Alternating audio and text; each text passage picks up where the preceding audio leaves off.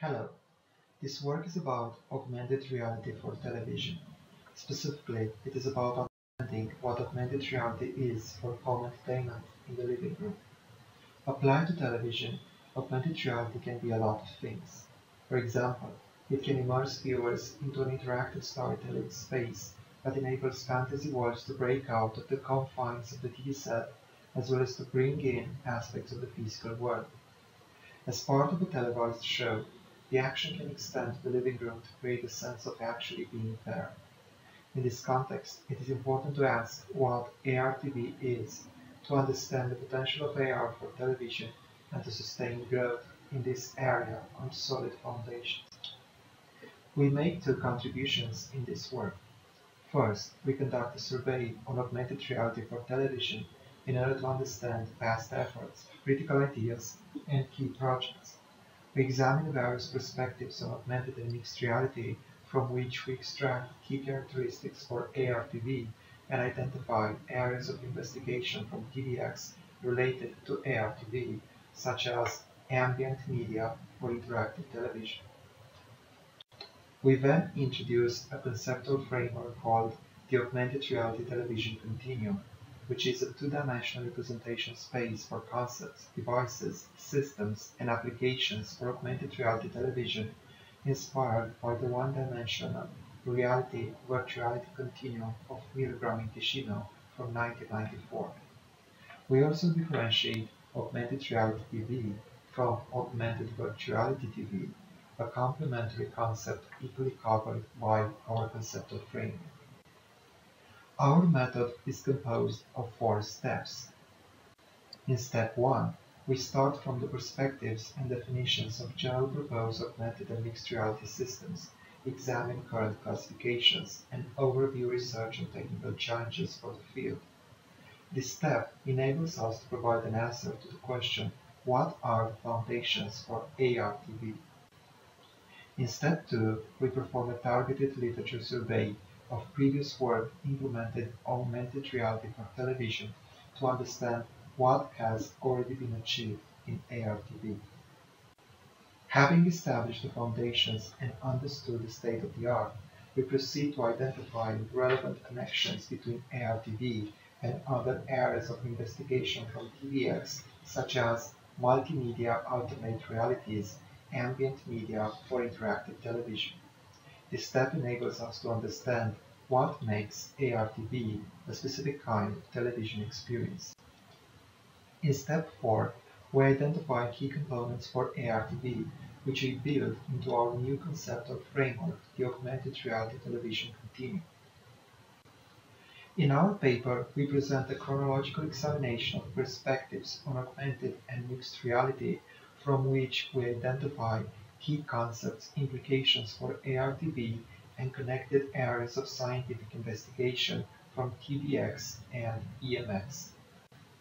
For example, in 2016, Ronald Azuma characterized augmented reality as a new form of media. By adopting this perspective, augmented reality systems are implementers of a specific kind of ambient media with characteristics from both the real and the virtual world. The implications for ARTV is that augmented television is a new medium for a new digital media experience, and the connected TVX and IMX area is ambient media. Please see the paper for more details.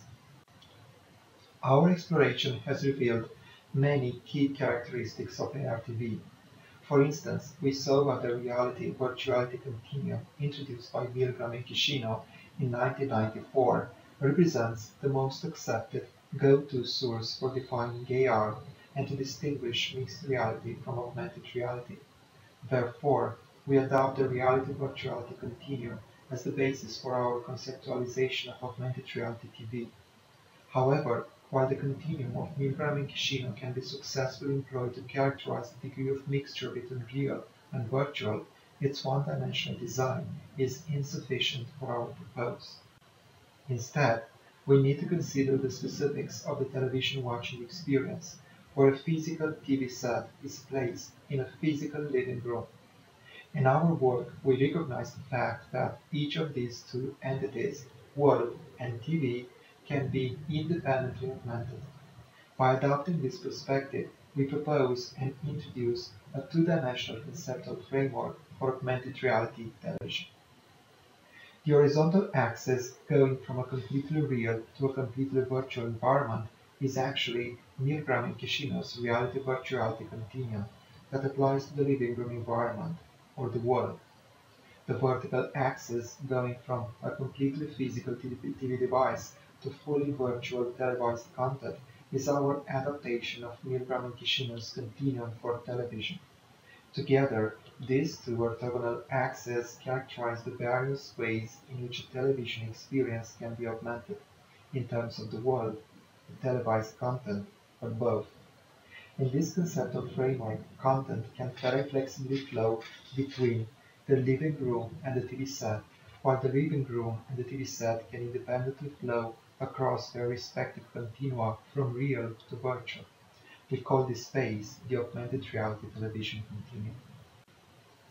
To demonstrate the utility of our conceptual framework, we enumerate in the paper various types of ARTV generated from the mixture of the two axes. For example, the conventional world and TV represents the conventional TV viewing experience where neither the TV nor the room are augmented. The corresponding point is the bottom left of our conceptual space. Another example is the conventional world conventional TV, but with on-TV augmentation. In this category, contextual augmentations are shown on the TV screen. Examples include Collabora TV, audience silhouettes, teletext, and picture-in-picture. In this case, augmentation is perceived to be off the TV screen, for instance, on the wall behind it, in front or next to the TV set.